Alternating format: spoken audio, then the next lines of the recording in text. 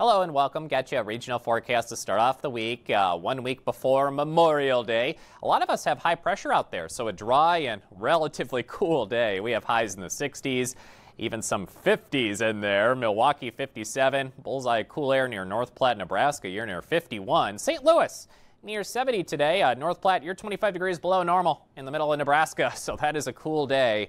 Middle of the week, get your rain jackets on standby. We'll have some moisture surge from the south and some of our Kansas, Missouri, Iowa, and surrounding state locations. 1 to 3 inches of rain with locally heavy amounts starting tonight.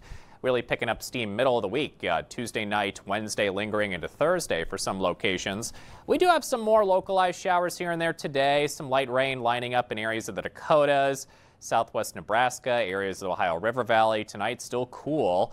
Not a frost or freeze, though, for cities like Duluth, though, finally. 44 for your low, and we'll watch for those rain and some thunderstorms on Tuesday.